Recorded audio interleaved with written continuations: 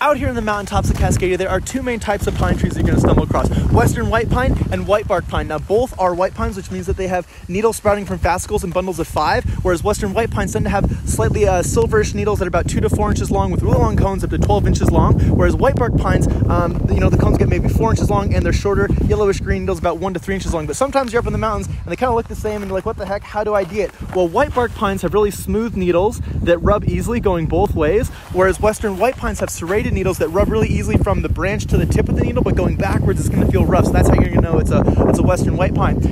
Now, whitebark pines also tend to be the only ones that really exist way up here on the peaks of these mountains because they're super resilient and able to withstand a lot of really cold temps and cold winds, often forming what's known as a krummholtz shape, which is a German word meaning twisted wood. So these really cool, gnarly trees that I find to be really inspiring, because it's like, these trees are out here existing in some of the harshest elements we have here in Cascadia, and they're just, keeping on. Pretty dang cool. Whitebark pine.